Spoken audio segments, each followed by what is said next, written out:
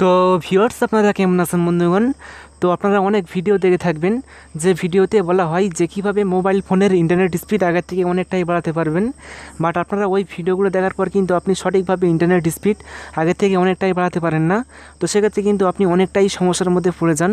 But আজ আমি আপনাদেরকে অ্যান্ড্রয়েড ফোনের এমন একটি সেটিংস দেখাবো, এমন একটি ম্যাজিক সেটিংস দেখাবো, এমন একটি জাদু সেটিংস দেখাবো যে সেটিংসটি যদি আপনি স্টেপ বাই স্টেপ করেন তাহলে কিন্তু আপনার মোবাইল ফোনের ইন্টারনেট স্পিড আগের থেকে অনেকটাই বেড়ে যাবে। তো অনেক ক্ষেত্রে দেখবেন যে আমাদের মোবাইল ফোনের ইন্টারনেট স্পিড হঠাৎ অনেকটাই ডাউন হয়ে যায় বা স্লো হয়ে যায়। তো সেক্ষেত্রে কিন্তু আমরা অনেকটাই সমস্যার মধ্যে পড়ে যাই। বাট আপনি যদি সেটিংসটি করেন তাহলে কিন্তু আপনার মোবাইল ফোনের ইন্টারনেট স্পিড আগের থেকে অনেকটাই বেড়ে যাবে। তো কী সেই সেটিংস এবং কীভাবে আপনার মোবাইল ফোনের ইন্টারনেট স্পিড আগের থেকে অনেকটাই বাড়াবেন, সো জানতে হলে ভিডিওটি অবশ্যই পুরো দেখুন।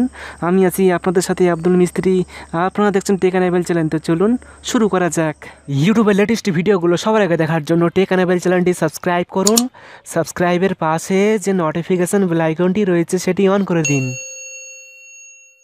ভিউয়ার্স, মোবাইল ফোনের ইন্টারনেট স্পিড আগের থেকে অনেকটাই বাড়ানোর জন্য এখন আপনি আপনার মোবাইল ফোনের সেটিংসে আসবেন। সেটিংসে আসার পর এখন আপনি একটু নিচের দিকে আসবেন। নিচের দিকে আসার পর এখন আপনি মোবাইল নেটওয়ার্কস এখানে ক্লিক করবেন। এখানে ক্লিক করার পরে এখন আপনি নেটওয়ার্ক মোড এখানে ক্লিক করবেন। তো এখন আপনি যেটা করবেন, তো এখন আপনি অবশ্যই LTE/3G/2G অটো কানেক্ট, তো আপনি এটা অবশ্যই সিলেক্ট করবেন। তো এটা সিলেক্ট করলে কী হবে, ইন্টারনেট সার্ভার যখন যেরকম থাকবে তো আপনার মোবাইল ফোন কিন্তু সেটা অটোমেটিকভাবে কানেক্ট করবে। যদি ইন্টারনেট সার্ভার 5G থাকে তাহলে কিন্তু আপনার মোবাইল ফোন অটোমেটিকভাবে 5G কানেক্ট করবে। যদি 4G থাকে তাহলে কিন্তু 4G কানেক্ট করবে। তো সে কারণে আপনি অবশ্যই LTE/3G/2G অটো কানেক্ট এটা সিলেক্ট করবেন। তো আপনি এগুলো সিলেক্ট করবেন না, আপনি প্রথমটি অবশ্যই সিলেক্ট করবেন। সিলেক্ট করার পরে এখন আপনি অ্যাক্সেস পয়েন্ট নেমস এখানে ক্লিক করবেন। এখানে ক্লিক করার পরে এখন আপনি অ্যাডে ক্লিক করবেন। অ্যাডে ক্লিক করার পরে এখন আপনি নেমে ক্লিক করবেন। নেমে ক্লিক করার পরে এখন আপনি যে সিমে ইন্টারনেট ব্যবহার করেন সেই সিমের নামটা দিয়ে দিবেন। তো জাস্ট আমি দিয়ে দিচ্ছি।